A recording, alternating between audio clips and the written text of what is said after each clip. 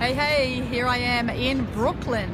I've just had a really successful and interesting meeting with the recruitment team of FDNY and discussing all kinds of things related to recent litigation challenges that they've had and how that has resulted in their diversity recruitment drive.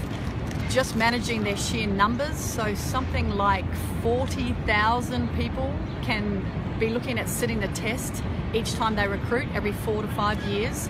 So just managing those numbers is epic, and hearing about a lot of their social change programs, some of their targeted recruitment events that they run to attract their ethnic minorities and to increase the diversity mix, which for now has been mandated by law.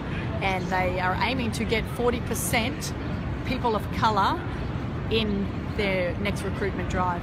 So 5 years ago, they were at 98% white men. In the last 6 years, it's now dropped to 92%. So they are making some progress. There's still a long way to go. I'm sitting out here now with Sarinya Srisakul. Now, Sarinya has been a firefighter with FDNY for about 14 years? 11 years. 11 years. She's just recently passed her lieutenant's exam, so she's on a list which will be promoted, so she'll be promoted to lieutenant within the next 2 years. She's also the president of their United Women Firefighters affinity group, and what I have found really interesting here is the influence that the affinity groups have and the prevalence. So there is an affinity group for the Black Firefighters Association, the Vulcan Society, there is the Phoenix for the Asian firefighters, there's the women's group, there's the LGBT. Italian group, there's LGBT. So, and they actually have a really important role in the recruitment, but also in the inclusion piece. And it was positive to hear the recruitment team so supportive of all of these groups and involving them in the processes along the way. So I'm now sitting out in this beautiful park in Brooklyn here, and we've just finished lunch. I wanted to ask Sarinya a couple of questions though, because I'm interested in how, and having been the chair of a women's association in Australasia, I'm interested in how Sarinya sees the importance of these affinity groups for the objectives of recruitment for diversity and for the inclusion piece. So Sarinya, how has your group contributed, I guess, to the recruitment for diversity? So there's more strength in numbers, and we're stronger together, which is why it's important to have an organization. In New York City, there's only 52 women out of a force that's 10,700. So we account for less than 0.5% still in the FDNY, and nationally we're the lowest percentage for gender out of all the major cities in the United States. So it's really important for us to increase our numbers and to ensure fairness in the process of becoming a firefighter and being trained as a firefighter in Fire Academy, and our treatment in the firehouses as well. So it's all related to our low numbers. So a lot of the things that happen in recruitment, a lot of the initiatives and programming come from the affinity groups, particularly the women's group and the Vulcan Society. So a lot of the methodologies that they've used, from tabling at events to partnerships with organizations to familiarity with firefighting, has been driven by the affinity groups. So one of the programs that we're really proud of from the United Women Firefighters is the Women Firefighter for a Day program, where we take as many women as we can, and we have a day in Fire Academy, and they get exposed to firefighting. So they get to put out a car fire, they get to rappel down a building, they get to learn CPR, and they get to put bunker gear on. And the vision from this event came from seeing young boys and their fathers going to visit their fathers in the firehouses and thinking, hey, like, young women don't have this opportunity and we're not exposed to this. It's the same idea behind the camps, but our numbers are so low and the process is so bureaucratic and takes so long to become a firefighter that we want to expose as many women as we possibly can to the career of firefighting, and to get them excited to become a firefighter. It's a great job. Yep, sure is. And then how do these affinity groups, and in particular the women's group, help with the inclusion piece?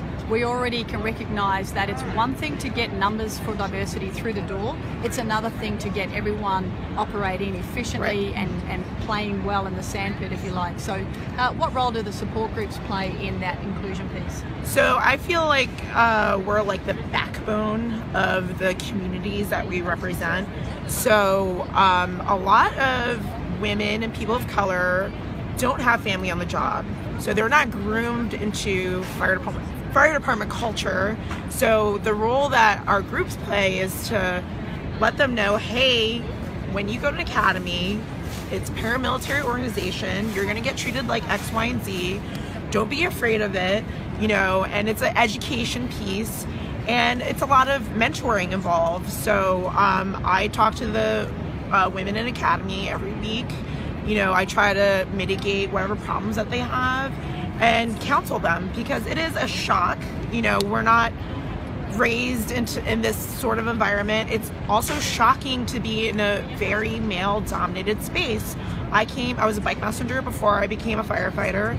I was one of 6 women in a company of 300, but that is still more women than in the fire department. Yeah, wow. So it was still, even for me coming from a male-dominated job, was still a big shock to become a firefighter where I'm the only one. And so you have to prepare women for that, and and I feel like the more women that there are in an area in the same firehouse working together, the more it's normalized. So, and I feel like I've been in my area for 11 years. I've never really left my area. And now I run in with women, young women are in my area now. And it took me like 5 years to work with another woman once. And so now that I work with women, they might not be in my firehouse, but in my area, and I see them, it makes my experience better. Okay. And so I get treated better. And so people might think twice before they say something sexist if there's 2 of us in the room working together. Right. So safety in numbers type thing. Yes. Well, that actually brings me to another question, because we have a challenge back home about women not wanting to be seen to be part of a women's group for the risk of standing out. Right. We got asked a question at our last Women in Firefighting conference about how to deal with women hating on women, on other women.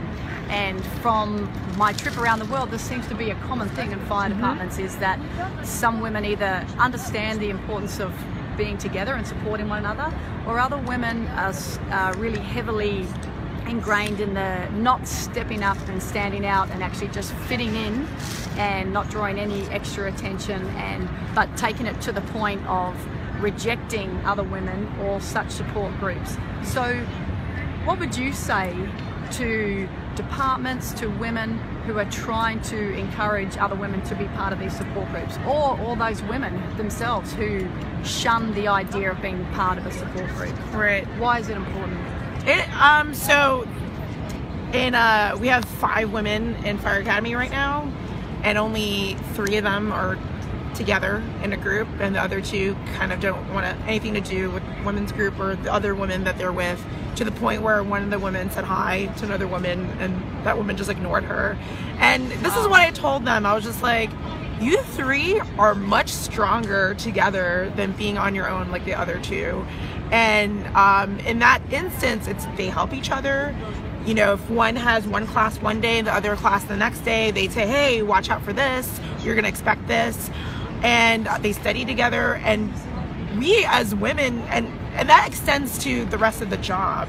We as a whole are stronger if we help each other and we lean on each other, and we're stronger if we stand together. And there's a lot of women out there who just might not think of the bigger picture, and that goes back to what I said earlier. It's like the more women that we get on the job and work together, the better we get treated as a whole. A lot of women are short-sighted and are like, no, I get treated well as it is, I love my brothers. That might be true, but you can be treated that much better with more women on the job. How important then is the education piece and the communication piece around the importance of sticking together, and the sisterhood can exist within the brotherhood and make it a complete family. Yeah, I mean, I think it's extremely important because, as you know, traveling internationally, we all face the same problems. Every single woman, and this problem is inherent in any kind of non-traditional work for women, where women get isolated and feel that this is a way to protect themselves. And, you know, the more women you can be like, hey, they didn't give me this position, and I feel like it's just because I'm a woman, or I have this issue in my bathroom, another woman would be like, yes, me too, and this is how I dealt with it. Yeah. And it's kind of like, a man will never understand how to take care of your hair, like, you know, like bathrooms, uniforms, like, you know, all the stuff that are specific to women, you're not going to get from the senior guy in your firehouse. So it's really important for us to lean on each other and come together and say, hey, like, this is what, like, you know, we stand for. Yeah, cool. How much have you driven policy change in FDNY around maybe maternity policies or carers leave, some of the recruitment events? A lot of it, the president before me has driven a lot of the policy towards the bathrooms, because we had, and we still have this issue of men using the women's facilities or going into the women's facilities and making it a complete atrocious mess, or using the women's facility as a way to harass women. And so recently we have a new policy where all the women's bathrooms have to be locked and we all have the same key. And so it became the standard just to try to address those issues. Then there's other policy about articles being hung up on the wall. And so that was a problem in the FDNY, that it would be some anti-diversity articles or writings that, or tabloid articles that target women, and they post it everywhere. Okay. And now you can't do that. So but before, before it was like free for all. Okay. But the main thing we do with the women's group though is the training program.